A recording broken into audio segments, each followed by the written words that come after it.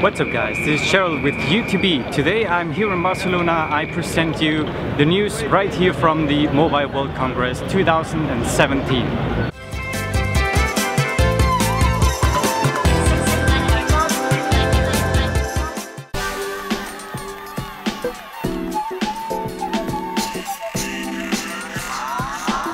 So today it's already the last day. Tomorrow it's ending the Mobile World Congress here in Barcelona, and with this we have already almost all the great presentations of the mobiles and new tablets and all that stuff what were presented right here in Barcelona. So I give you a short look around what's all the news in this Congress. On the one hand side we have a great presentation of Huawei. They presented the P10, which is a really big mobile. I mean, I don't have the possibility right now to show it to you, but here is a picture. And it comes in various different colors and all the specs. You can search on the internet. The next one would be the LG G6, which is also in every channel on the internet. It's the new flagship mobile from LG.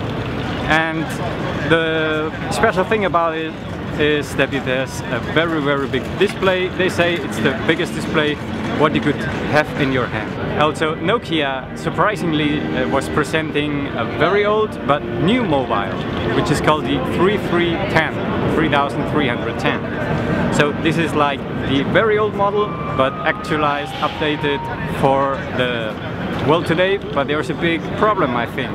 So there is no internet connection, and well, the only really good thing about it is that the battery will last forever. But what will we do today without internet? So it's not for me, maybe it's for you. Nokia also presented another phones.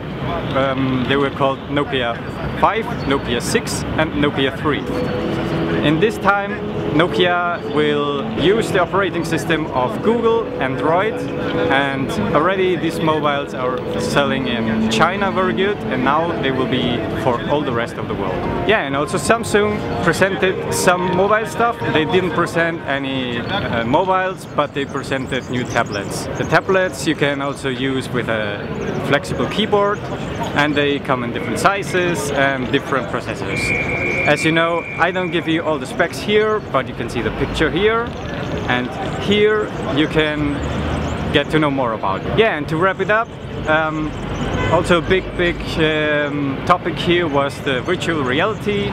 A lot of companies showed the new applications, what could be the virtual reality in our world, VR displays on head and all that stuff. So if you want to find more, check out here.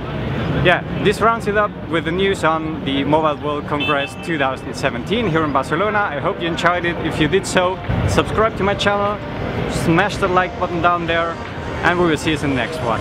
Peace.